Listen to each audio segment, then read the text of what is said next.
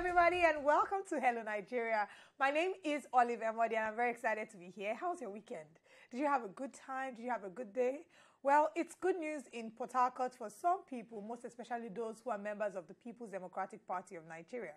The INEC has finally concluded results of the rerun elections that ought to have taken place since last year, but finally took place. But there's been mixed reactions concerning this, as some people are not in support of the results.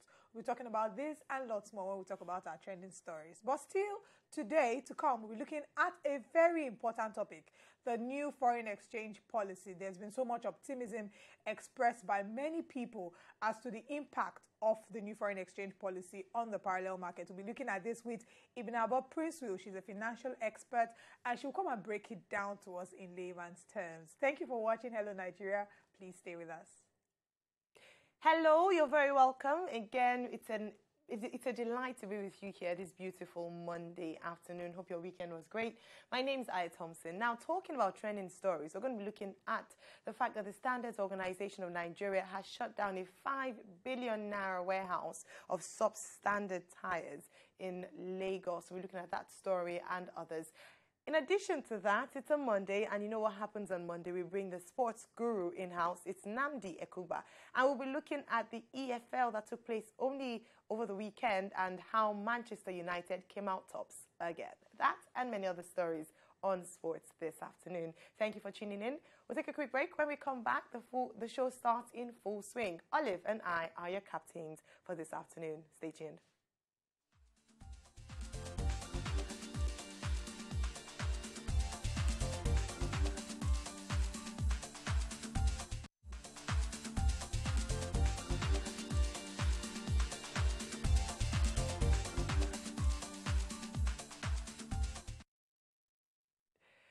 All right, you're welcome back, and this is still Hello Nigeria. I am Thompson, myself, and Olive and Emodi taking you through today. What's going on today, actually? Did we plan it? It's like a black and red set.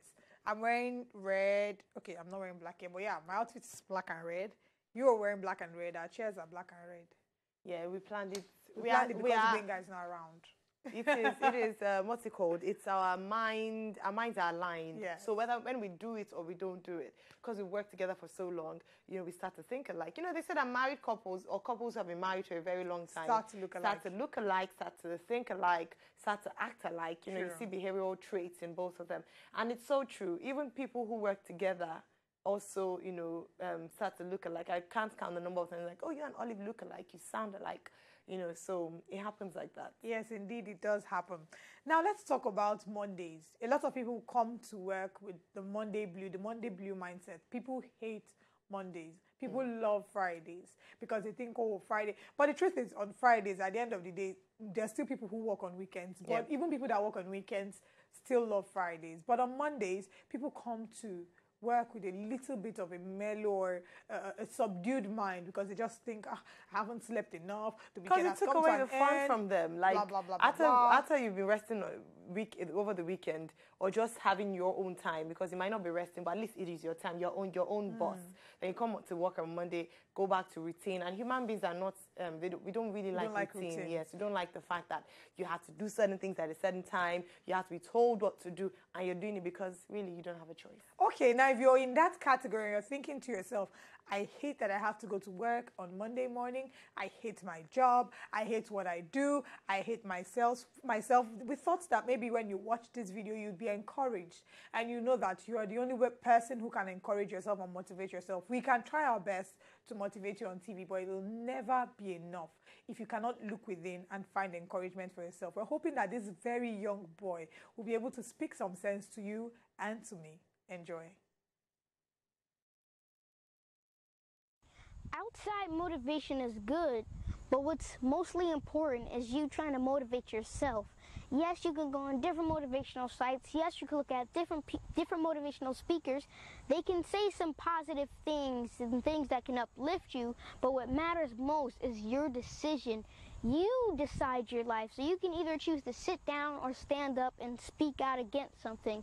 So obviously, the only motivation important is your motivation. So when you're ready, when the time comes for you, you motivate yourself on how to get up. You motivate yourself on what you want to do and how you're going to do it.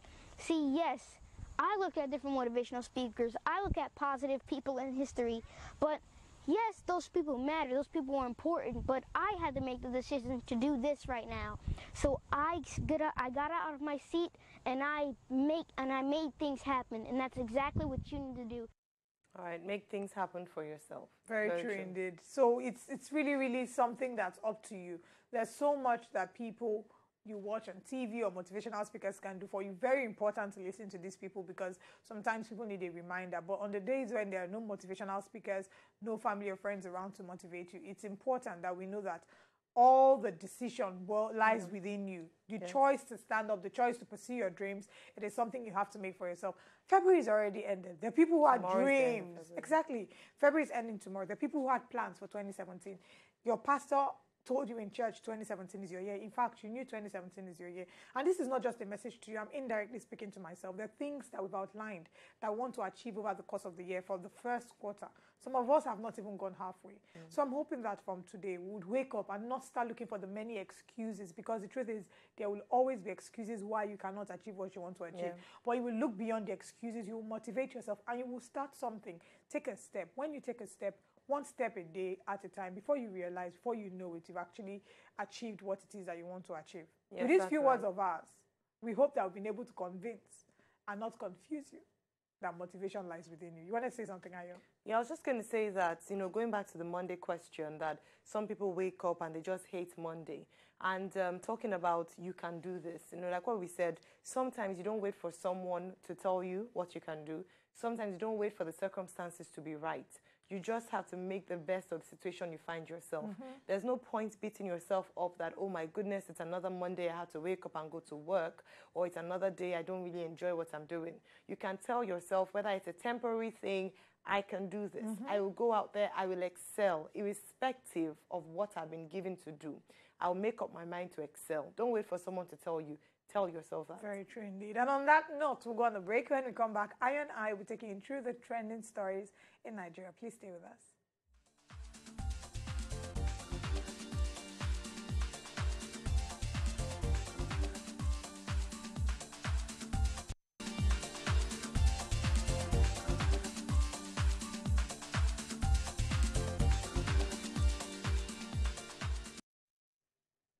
All right, you're welcome back, and it's time for us to look at today's trending stories. Now, a lot of things happened over the weekend, and we're just only able to touch on a few. Now, one that definitely came to our attention is the fact that the Standards Organization of Nigeria has shut down the 5 billion naira substandard tires warehouse in Lagos. Now, 2 Chinese men are to be prosecuted for their involvement in the importation of fake and substandard tires worth 5 billion naira into the country. Their names, Messrs. Tao Long, Shen and Zhu Zhengyao, were arrested, and their company, Sino Nigeria Import and Export Limited warehouse in Lagos, sealed by the Standards Organization of Nigeria. Now, the Director General of SON, Osita Aboloma, who showed reports around the warehouse at the Ikeja area on Badagry Road in Lagos at the weekend, lamented that the importation of such tires endangered the lives of million Nigerians. He said many of the over 3 million tires brought into the country in over 60 containers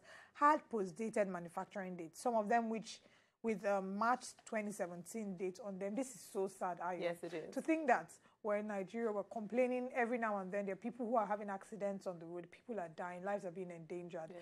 And we're realizing the tons, the numbers, the millions of tires that are being imported, and they have fake manufacturing dates. Yes. I mean, according to the reports that came our way, they had cloned different sizes of tires. So not just they faked the dates of expiry, their dates of expiry, but even faked some big names like PowerTrack, Aptini, Harmony, Duraturn, BLA, City Tour, and so many others. Now, a lot of people will go to the market thinking that they are going to buy the real deal, and understand that this is quality. You're paying for quality, and you wonder why your tires are getting, spoiled easily. You're getting accidents. It just goes to show, and this goes across different sectors in Nigeria beyond tires. We have fake drugs. We have the fake drugs one. I've actually experienced it. A certain colleague went to a hospital, a certain well-known hospital.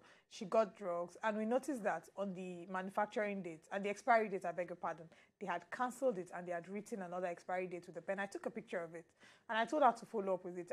When I heard of Eric's case, I felt so bad that I didn't ask her if she followed up with it. Yes, Arubai, because I heard that he also had a collapse. His kidney collapsed because he took expired drugs. Yes. So when I heard that, I felt so bad I didn't follow up with that because it was a well-known hospital. And regardless of whether it's well-known or not, you should not sell drugs. You should sell no expired thing. You might think, oh, it's just tires. Yeah. But those are the tires that people drive every day to work. These are the tires that people would have. Someone would be driving on 3rd Mainland Bridge and be stranded at 1 a.m. or 2 a.m. and have nothing and no one to help them, and then hoodlums to take advantage of the situation. Yeah. So there are tons and tons of disadvantages that come in with this. The Director General of SON cautioned users of automobile tires on the need to be extra cautious when buying products. He said that the nation's laws must be made to work by ensuring that it is implemented to the letter. Now, the issue is, how do we get to know the real ones? Yes. How do we get to know the original ones? That's another major issue. I must say kudos to SON for the work they're doing. Because at the end of the day, like you mentioned, except we're all going to all of us can be detectives, and that's why we have bodies and organizations like this to help us out where we are, where we have an issue. So it's really encouraging, and it builds the faith of Nigerians that people like the SON are doing the work they're supposed to do as regulatory bodies. And I'm really happy with what they've done. On discovering this place, they said a lot of illicit activities took place there: relabeling, high level of stuffing of tires into one, tampering with expiry dates, and staking the tires in very adverse conditions. Now, it's important to note that there are certain products that need not be kept in certain ways. It's why when you buy a drug, they will tell you, store in a cool place, do not keep it below a certain degree. So I'm sure there's also a mode in which tires should be preserved, and these people don't adhere to it, which is why the tires would not last long. And a lot of these products that were recovered were burnt. So I'm really excited that we don't have to be afraid that, although some have already gotten into the market and may not be able to be recalled, but that these people will be tried, and I hope that they'll be used as scapegoats. It's so sad. It's not even Nigerians. Non-Nigerians that are perpetrating this, and of course they are working with Nigerians to do this. I'm hoping that more people who are involved in this will be getting more scapegoats, and they will serve as a deterrent to others. We'll move over to our next story. INEC in Rivers State. Finally, election results has been concluded. INEC declares PDP the winner of the rerun elections in Rivers State. Now, the Independent National Electoral Commission has declared candidates of PDP winners in Saturday's rerun elections for the Eche Omuma Federal Constituency seat and Eche State Constituency, the second seat. Professor Shola Omotola, who announced the results of this, said that PDP had 15,221 votes, while APC polled 6,220 votes and declared Mr. Jeremy Eke winner. Now, the issue with this is, if we follow the story of these legislative seats, they have been in contention for a long time now. Even as at 2010, on the 10th of December, they did another election that they declared that was marred by irregularities and then shifted the elections. And even this one that they have done is still in contest. APC has advised that that INEC does not announce the results. There is no INEC that is supposed to announce. It is the returning officer that is supposed to announce. But the major issue I have with this is that the governor of Rivers State went to do Thanksgiving. Yes, on Wiki. Yes. He went to do Thanksgiving in a church. And I'm going to read what he said. According to the Vanguard newspaper, Wike boasted that the state was firmly in PDP's grip, adding that whenever free and fair election was conducted, his party would win. They should forget about the state. No matter the level of security force, they cannot snatch Rivers State. Whenever a free and fair election is conducted, PDP will win. There is no other party here in Rivers State, he said. Yeah, well, of course he would say that because he is a member of the PDP. If he were an APC state, governed state, the APC governor will probably say the same. Now he's mentioned that wasn't. I don't think it was very modest of him. As a governor, you're in power. You're not just. But he's a politician as well. Yes, you are. But you are the governor. You're supposed to be the governor over PDP, the governor over APC. No, but you can be partisan, though. Yes, but it was. I felt it was just too much. The kind of statements he said were too strong. I would think that as a governor, you shouldn't come out to say, "Oh, there's no other party. PDP is a party." That's politics. It's just like boxing, where people come and say, "I'm going to finish him up." It's politics. It's political and talk. too petty. That's extremely they will petty. talk. I mean, they say things like that. We've heard, you know, them throw jabs. It's what, in a way, makes politics an interesting space. You know, you have people come. It's just like boxing. Part of boxing is not just the physical fight. It's also the whole, you know, talk and I'm going to finish him. I'm going to kill him, and people are excited. So obviously he's not. But boxers do not have people that are putting their trust in them and hoping that they will make decisions not based on party influence, and they make decisions that are for the best interest of other people. No, but you vote the man because of his party. So your party has a mandate, and so politicians have to. They're partisan. We need to learn how to have the spirit of sportsmanship, basically, and not try to rub it in people's faces. Now, APC has further gone to say something. The APC are attacking the result. They're saying that it is pertinent to remind INEC that in line with the relevant section of the Electoral Act 2010 as amended, it is only the returning officers that are empowered to announce results of the elections and not the National Electoral Commissioner, the Resident Electoral Commissioner, or any other.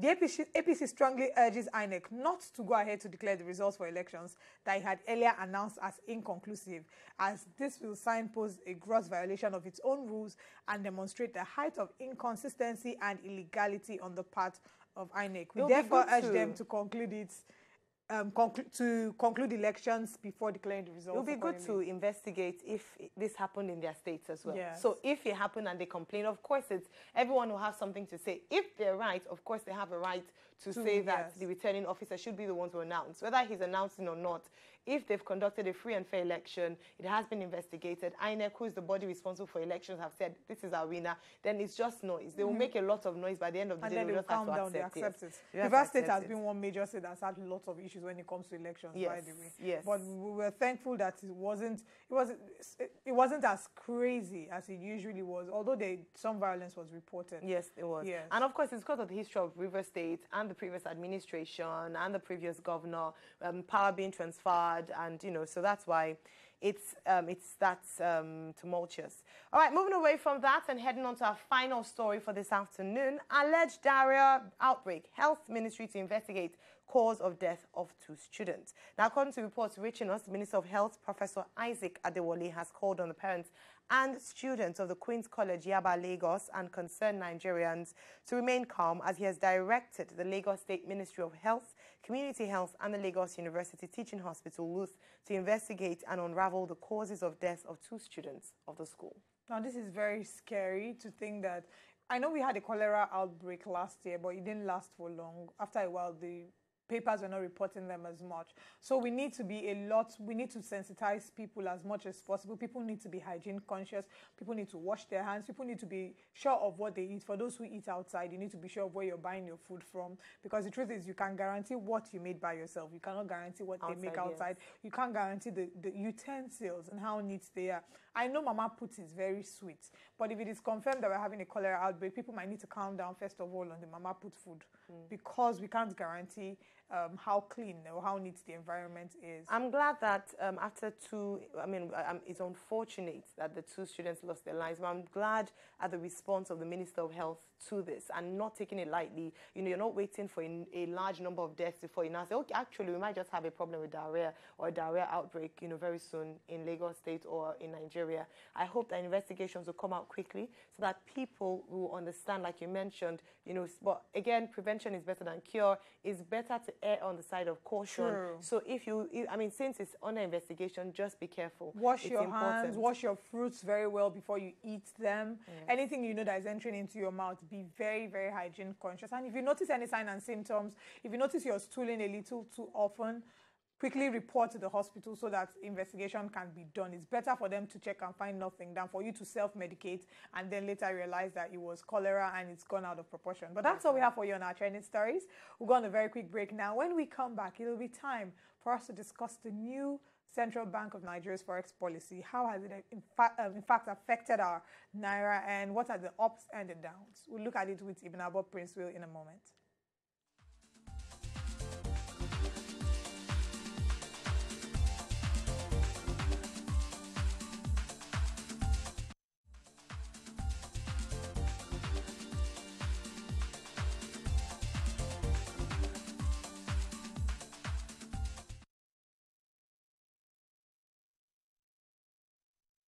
All right, you're welcome back. And like we mentioned earlier on, we're going to be looking at the foreign exchange policy, particularly as it stands today in Nigeria. Now, to speak with us about this, we have an expert, financial expert. She's no stranger to Hello Nigeria. She's been with us before, and she has an intelligent way of breaking it down in layman's terms. In case you're just tuning in, this is Hello Nigeria. You're very welcome. All right, with us in the studio, we have Ibinabo Princewill. You almost called that Ibinabo Princewill. Yes, I almost did, because we've been saying that name.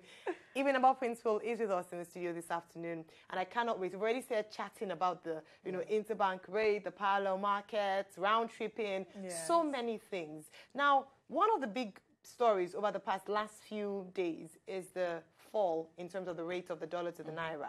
What is responsible for that? I think that's the first question I'd like to ask, because a lot of Nigerians are happy, but they don't know if they should be happy yet, in case it's just a fluke and then it will go back up again. So what is responsible for this, and would it last? Okay, now the first half of it, what's responsible is just supply.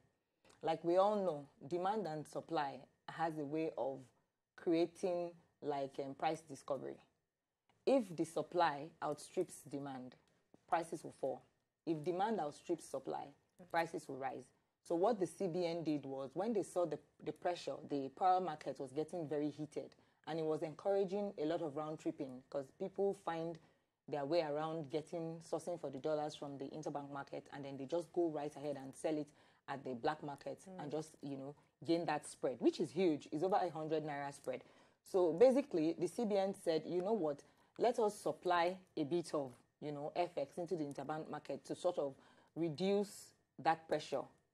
And then when the information got out on the streets that CBN was going to supply, those who were hoarding the dollars were now also pouring it into the parallel market. So whilst the rate at the interbank market was softening, the rate at the parallel market too began to reduce. So the naira firmed up.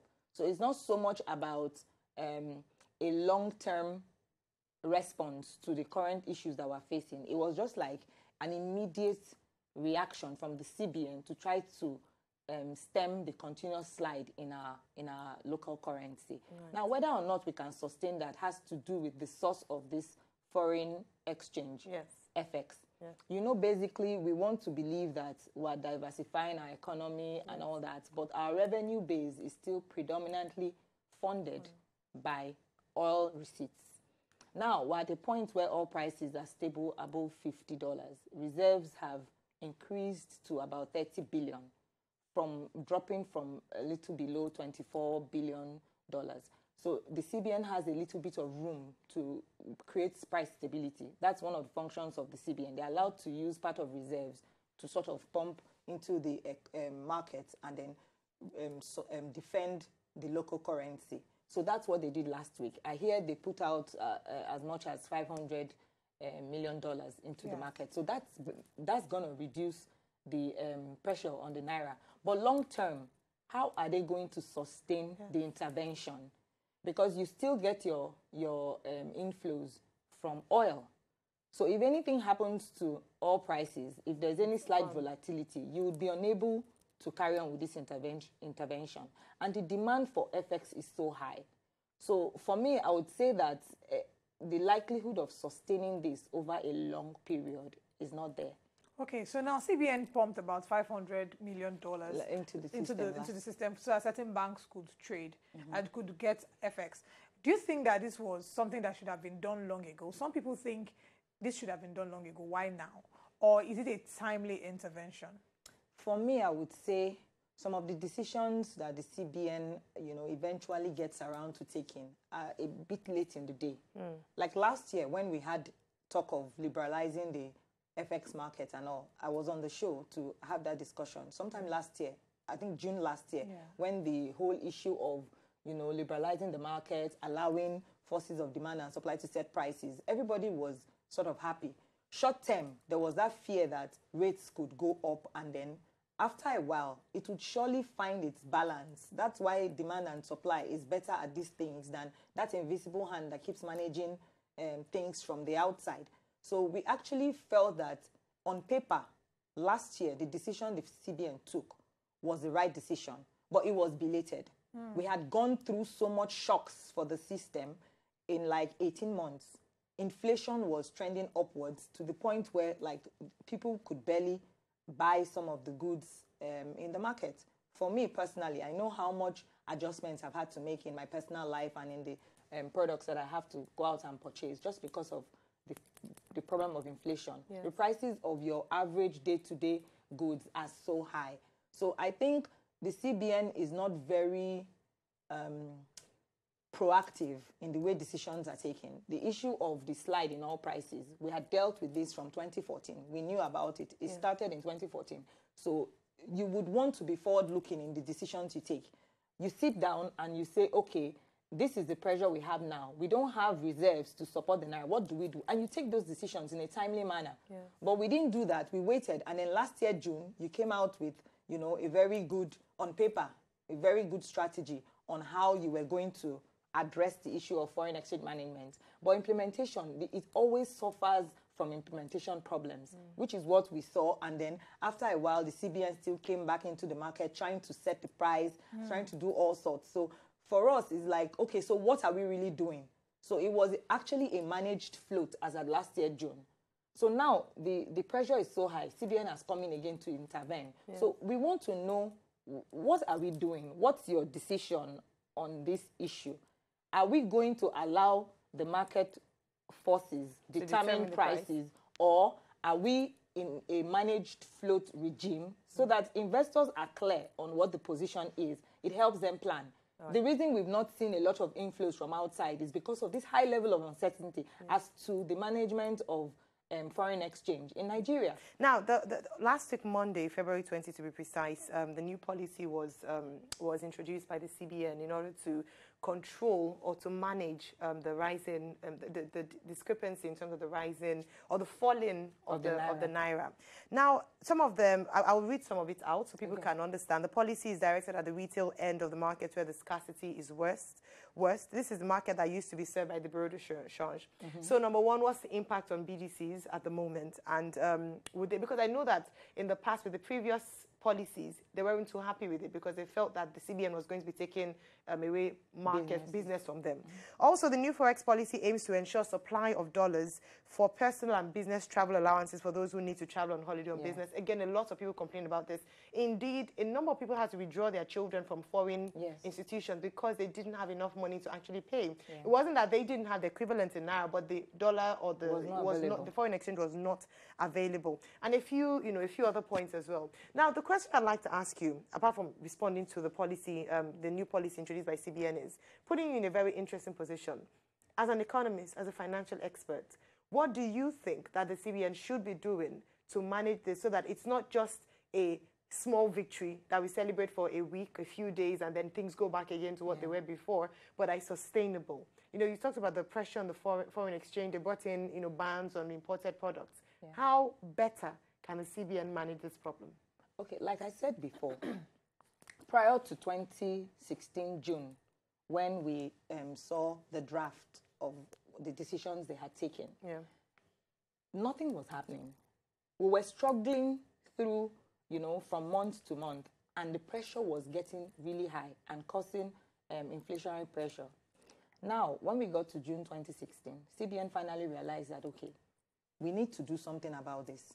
Otherwise, the economy is just going to shut down. Most of our products in Nigeria are imported.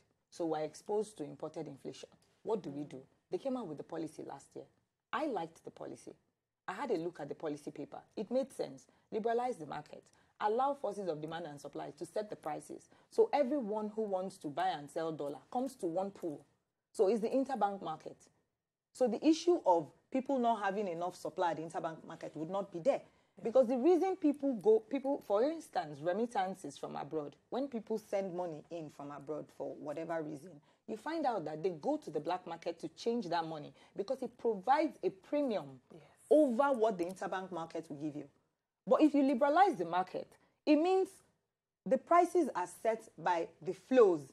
If there is enough flow of dollars into the market, prices will fall. If the flows reduce a little bit, prices would begin to, yes. And then the CBN says they would intervene when it's necessary. So we see that the flows are reducing over a prolonged period. The CBN can now come in and do what they're doing now and sort of stabilize the market again, because price stability is one of the functions of the CBN. But last year, we realized that it wasn't really, on paper, it looked good. But the implementation challenges is what we were all experiencing. So I would say go back to June 2016.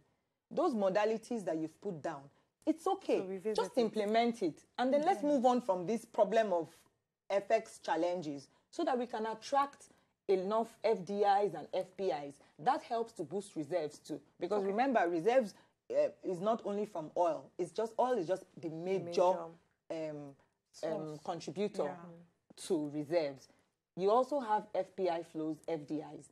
Allow those monies come back in. Nobody's going to bring their money into this environment when they're unsure of what the exchange rate will be like if they want to leave. But I think this past few days has boosted investor confidence. Yeah, but would you bring your money exactly in because people of are a few going to days? watch and see what's happening. Before we let you go finally, I think I should ask you, with regards to manufacturing, we know that there was a preferential treatment with regards to provision of 60% of the FX to manufacturers, and now they're trying to eliminate that.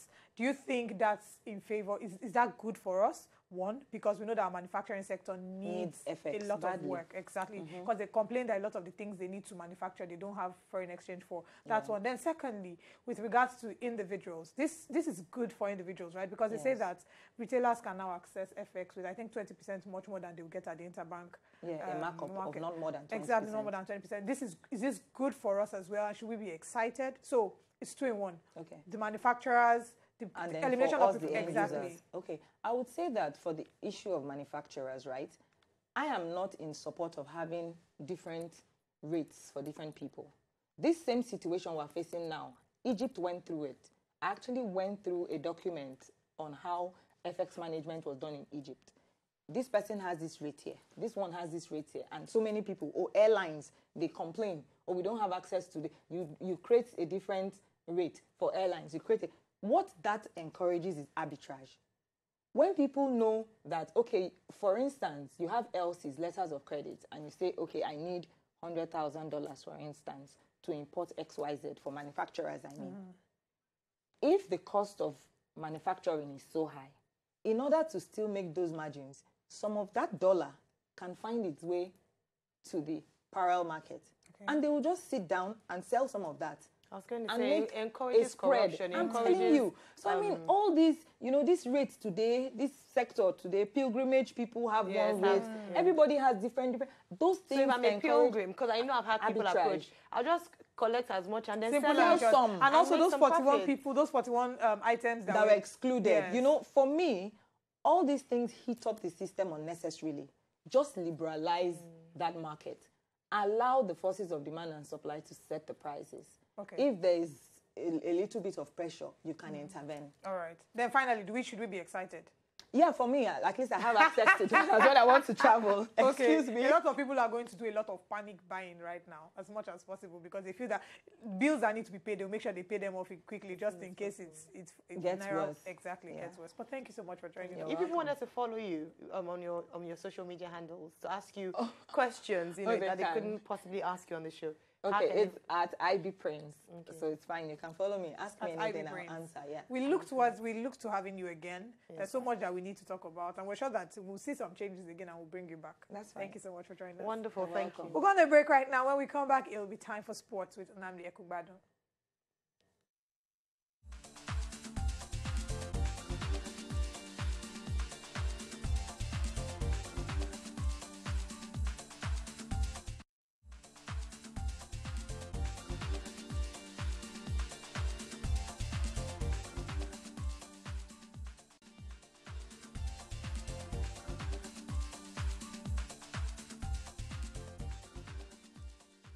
All right, you're welcome back. It's the final lap for today's show on Hello Nigeria. If you're just tuning in, you've missed a lot, but you can still get a little with sports and Nnamdi. Yes, a lot happened over the weekend, but today we'll be concentrating on boxing and, of course, the English Football League. Nnamdi. All the Man U fans on the set, Let me hear you say, Tell us about that. I'm not saying anything about that. Whatever, we won. Tell us. Southampton was, well, not trashed, to It be wasn't fair, trashed. but It was 3-2 is a 3-2, good yes. score. But we shall won. United Yes. were lucky at the end of the day. Whatever, we won. 3 goals to 2, but they had experienced players to to help it. Well, obviously, you have a Zlatan Ibrahimovic in the mix, then Jesse Lingard, who has scored at 3 finals in the Wembley Stadium. As disappointing as you can say United are, in 10 months they've won 3 trophies. Now that's big. You won't really know. Please, how is Arsenal done in 10 months? Arsenal are good. At least Arsenal. I just said Arsenal played in the Champions League. But they're United not are going to not win there. it, so there's United are not there, and that's a whole lot of money. But Yes, it was is. a fantastic performance. Zlatan got the first goal, courtesy a free kick. Jesse Lingard got the second. It was 2-0 at the point before Manolo Gabbiadini scored 2 goals late in the first half, early in the second half. Then this man obviously got the winning goal for Manchester United, Zlatan Ibrahimovic. Now let's talk about Southampton a little bit. I mean, playing against Manchester United, 3-2 is not a bad score at all. No, now, how did Southampton, what made them lose? Why did they? Was it an won easy if they had? Yeah, was it an easy defeat? Well, for United, I would say what really gave United the victory is the fact that they had the players to do that. Okay. When you have experienced players, Zlatan, Pogba, Martial, these players can win you games individually. For Southampton, it's a group effort. If the team isn't playing, then no individual, can break away to do that. So it was difficult for them. I can say Southampton played for 80 minutes. United played for only 10. Wow. And in between those 80 minutes, United scored 2 goals. Then when United played for that last 10 minutes, they got the final goal. Yeah. Now that's when you have that individual brilliance. So basically, United had an upper hand in this match because of the individuals. Yes, because of the individuals that were there. But I think Southampton played better than United on the day. That's what I was trying to get to. That they perhaps played better. Because for them to have scored 2 goals against United, they definitely brought their game United on. were lucky, I would say that. Are we coming back to Nigeria yet? No, not yet. I'm still talking about let's look at the boxing. Now we have a very important match in April. Manny Pacquiao has picked his opponent. I remember he went on social media and asked his fans that who should he fight next, and they picked American. So it was his Twitter fans that picked his opponent. Yeah, they did pick that American. That's him, his former training partner. And this fight had been long coming. What are the chances for both of them?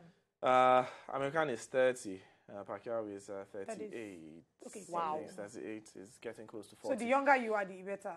The younger you are, you better. I mean, you could see Anthony Joshua. He's knocking people out in less than 6 rounds. And that's because his age is good. He's going to face a 40-year-old in Vladimir Klitschko.